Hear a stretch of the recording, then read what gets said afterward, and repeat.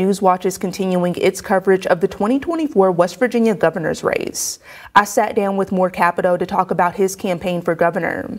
We discussed his priorities if elected and his family's history holding office. Take a listen. When voters go into the primary in May, they go into that ballot, they look at your name. What do you want them to most remember you for when they see Capito? I'm the get it done conservative.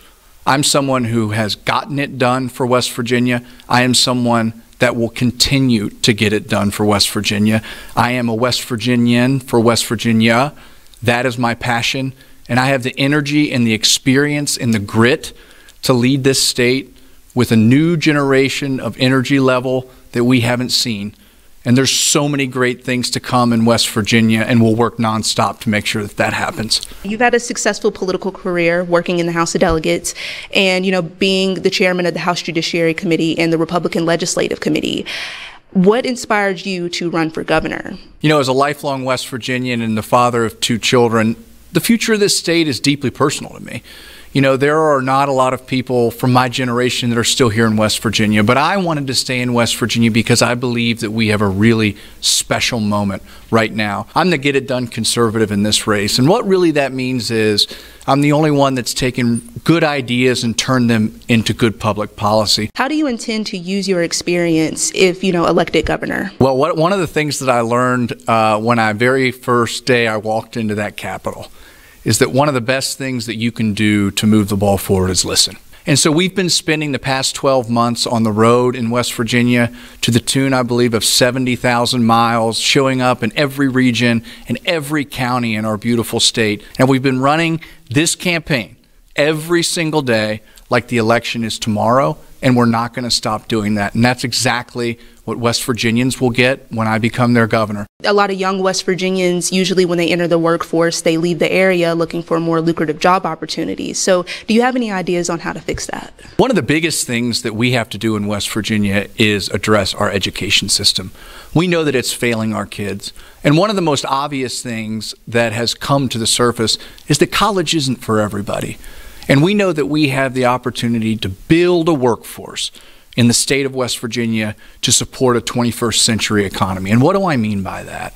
That means expanding our vocational opportunities in West Virginia, because at the end of the day, from my perspective, if we build the talent here and train the talent here, we'll keep our kids here. And once we keep our people and build that talent base, I believe that business will grow and opportunities will follow. As a West Virginian and, as somebody who's already worked in politics here, what are the key issues that you've seen West Virginia face, and what ideas do you have to fix those? We can't talk about broadband and connectivity enough.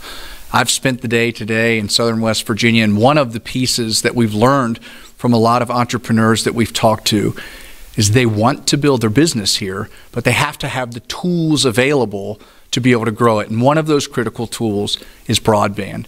So we need to grow our broadband in West Virginia. We need to increase our water and sewer assets throughout the region to ensure that we can not only support what we have now. Everywhere I've gone, I've talked about the opportunity that West Virginia has to claim the banner of having the safest communities in the country.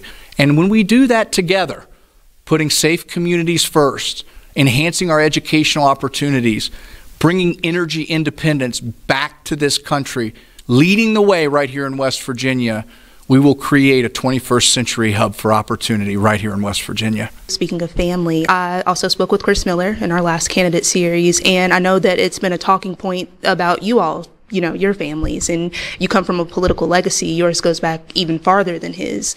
Do you feel that that has impacted your career as a politician, and do you think that it will hurt or help your campaign as governor? Well, I think you're probably referring to my mom and then my grandfather before that. I love my mother. I'm proud to be her son, but I'm my own man. and I've spent my time in the legislature building a record and getting things done that have moved the ball forward in the state of West Virginia. I think it's critically important to have a governor that has good relationships, not only in state government, but at the federal government as well. It's going to take a collective effort to grow West Virginia, but that means collaboration and communication. All we know in life is that relationships get us where we need to. And I have worked my entire career to build the right relationships and strong relationships by listening to move the ball forward, and I'm confident we'll continue to do that.